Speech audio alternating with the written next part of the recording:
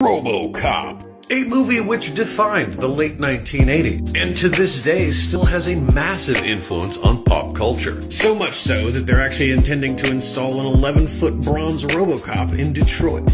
We're not here to talk about him. We're here to answer a question that I get relatively regularly. Was there ever a full-size ED-209? Some of you may be wondering, though, what's ED-209? Well, not to put too fine a point on it, but this is ED-209. Long story short, ED-209 is a fully armed, completely AI killing machine that is developed by the corporation OCP for the purposes of urban pacification or military use within the storyline.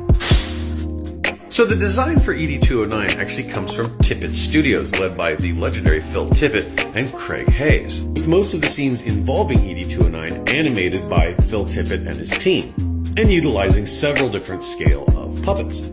But to answer the question, yes, there were several full-size ED-209s built for the film, largely made out of fiberglass. Most of them didn't actually move a whole lot, as it's rather an impractical robot. But practicality is meaningless in Hollywood because the rule of cool is all that matters. Now, I do know that there is a full-size ED-209 at Tippett Studios. Whether it's one of the original screen-used ones, I do not know. But I would totally go to Tippett Studios to find out if Tippett Studios would let me in the door.